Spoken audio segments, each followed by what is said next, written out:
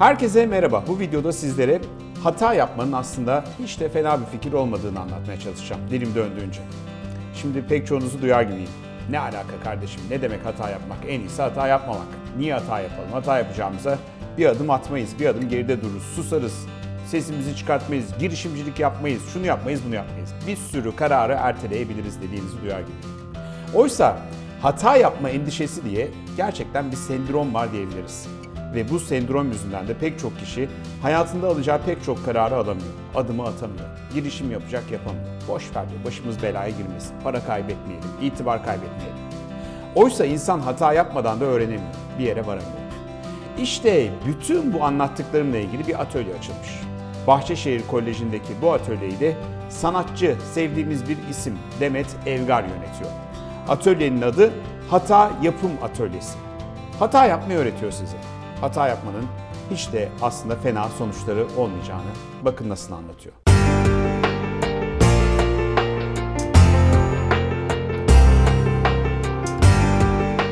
Hata Yapım Atölyesi, sanatçı Demet Evgar kurdu bu atölyeyi. Çıkış noktasıysa kendi yaşadığı bir deneyimdi. Seneler önce Macbeth'le seyircinin karşısına çıkacaktı Evgar. Ama dekorda oluşan bir hata yüzünden seyirciyle istediği kadar buluşturamadı oyunu. O güne kadar her şey yolunda giderken başarısı sekteye uğradı. Benim o zamana kadar galiba meslek hayatımda şimdi başarısızlık dediğim durumu çok net bir şekilde maddi manevi yaşamıştım.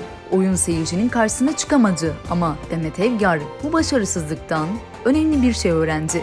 Tuhaf bir şey oldu ve benim başarısız olmakla ilgili bir korkum gitti aslında. Çünkü ben başarısız olmuştum ve hiçbir şey olmamıştı. Kimseye bir şey olmamıştı yani. Bana da bir şey olmamıştı. Ve o süreçten sonra bunun nasıl bir deneyim olduğu ile ilgili hayat bana birçok yerden işaret vermeye başladı. Yaşadığı bu olay okul arkadaşı Yeşim Koçak'la birlikte Evgar'a bir atölye kurma fikri verdi. Jacques Lecoq'un çok güzel bir lafı vardır. Hata yoksa hareket yok, hareket yoksa ölüm var der. Ve aslında insanların öğrenmek için başka bir yolu yok. İşte bu mottoyla herkesin katılabildiği Hata Yapım Atölyesi'nin temellerini attılar. Atölyeye katılanlar önce seyrediyor, sonra anlıyor, daha sonra ise oynuyor. Biz seyretmeyi, anlamayı, oynamayı yatayda ve dikeyde mercek altına yatırmayı hedefledik. Bir şeyi oynamak için, yani bir şey olmak için önce onu anlamak gerekiyor. Ve bir şeyi anlamak için de önce seyretmek gerekiyor. Seyretmenin ve aslında o halin içinde olmanın bir takım kuralları var anda olmakla ilgili. İşte hayatta insanın aslında en çok sıkıştığı nokta. En basit ve en kolaylıkla gelebilecekken o ana kendini, zihnini, ruhunu, bedenini taşımanın ne demek olduğunu sahnede oynarken sürekli kendime bir şekilde deneyimlettiğim için aslında ister istemez kendi içinde bir yol, bir formül oluşmaya başladı. Çok büyük bir klişedir ama hayatın bir sahne olduğu gerçeği. Tiyatro Pangar çatısı altında önce Tophane'de kurdukları atölyenin yeni adresi Bahçeşehir Koleji. Tophane'den sonra Bahçeşehir Koleji, Nakkaştepe kampüsü bize kapılarını açtı ve onlarla bir dirsek temasıyla aslında ileride yapmayı düşündüğümüz birçok şeye bir başlangıç olsun istedik bu.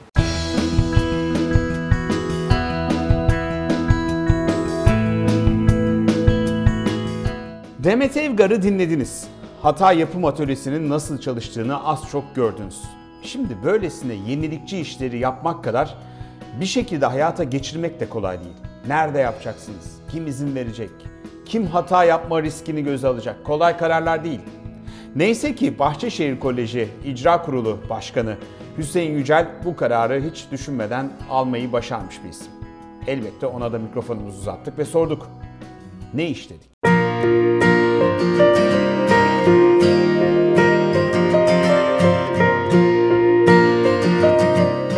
Biz okullarımızda mevcut zaten Milli Eğitim müfredatının vermiş olduğu dersleri veriyoruz.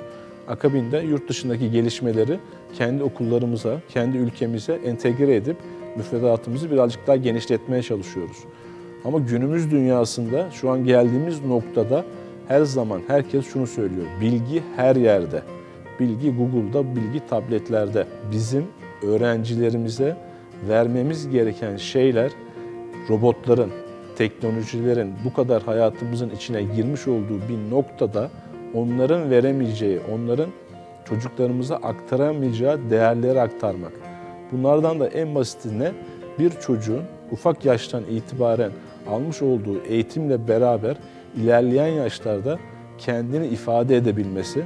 En somut örnek olarak verebilirsem, çocuğumuz liseye geldiği zaman eline mikrofonu alıp bir sunum yapabilmesi, kendini ifade edebilmesi, sosyalleşebilmesi, iletişime geçebilmesi. Üniversite sınavlarında 1. olursunuz, 2. olursunuz ama bu öğrencimizin yarın öbür gün atlayıp Amerika'da, Princeton'da, MIT'de gidip 10 dakikalık projesinin sunumunu yapması lazım. Bizim şu an geldiğimiz noktada bırak sunumunu yapmayı, çocuklarımız oraya gitmeye dahi korkuyor. Okullarımızda birazcık daha akademik müfredatın yanında çocuklarımızın küçük yaştan itibaren kendi kişisel geliştirmelerine yönelik projelere imza atmak istiyoruz. Fizik, kimya, matematik, hayat bilgisi vesaire bu dersleri bütün öğretmenlerimiz verebilir. Her kademede verebilir. Ama bir okulun ya da bir ailenin çocuğa özgüvenini kazandırması, iletişim gücünü arttırması, bunlar somut şeyler olduğu için bunların özel dersleri olamaz. Demet Hanım'la oturduk, bize bunun birazcık modelini çizdi. Bahçeşehir Koleji Nakkaştepe kampüsümüzde Hata Yapım Atölyesi kurduk. Ve muazzam bir talep geldi ve şimdi Demet Hanım'la yapacağımız ekstra toplantılarda bu projeyi birazcık daha alt yaş grubuna indireceğiz. Alt yaş grubuna indireceğiz ki çocuklarımız sahneye çıkacak, drama yapacak, tiyatro yapacak. Tiyatro yaparken repliklerini unutacak. Repliklerini unuturken belki sahnedekiler gülecek. Ama aslına bakarsanız o gülmesi, o çocukların özgüvenini arttıracak. İş yapan insan hata yapar. Hatalarından ders alacak ve ona göre kendi yolunu çizecek.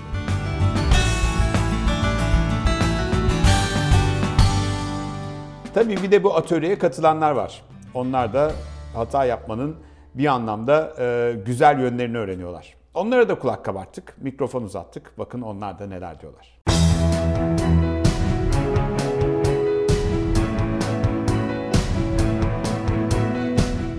Ben açıkçası atölyeye başlarken kendimi denemek istiyordum. Acaba hayatta da bazı şeyleri yapmak için hata yapmaktan korkmak gerekiyor mu, gerekmiyor mu tarzı düşüncelerim vardı. Yapmak istediğim işle atılmak için ne kadar hata yapmalıyım, hata yaptığım zaman neler olacak?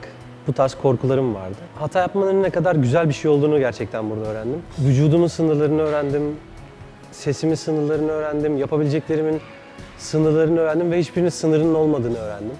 Ne kadar çok istiyorsam o kadar yapabilirim. Anı yaşamanın ne kadar değerli bir şey olduğunu gerçekten burada öğrendim. Arkadaşlık, ortam inanılmaz güzeldi. İlk günkü çekincelerimizin hepsini attık.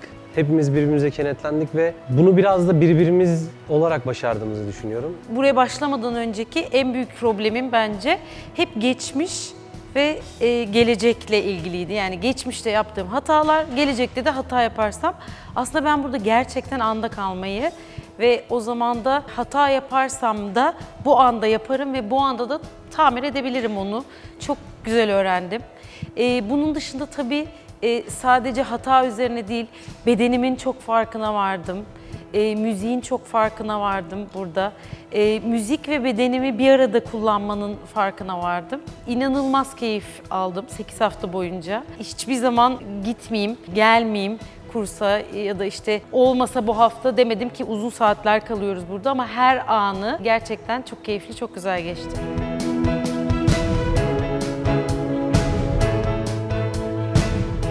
Hata Yapım Atölyesi'ni gördünüz. Bahçeşehir Koleji'nin gerçekten şık hareketlerinden bir tanesi. Hata yapın, korkmayın. Risk almaktan, denemekten, yanılmaktan korkmayın. Bizim meslekte mesela benim bir mottom var. Genç arkadaşlarıma hep öğretirim. Denemeden vazgeçme derim. Dene bir kardeşim, yanıl, cevap vermesin, olmasın. Ama denemeden bu iş olmaz diye başından vazgeçme. Hata yapmak da biraz onun gibi. Hata yapacağım diye korkmayın, risk alın.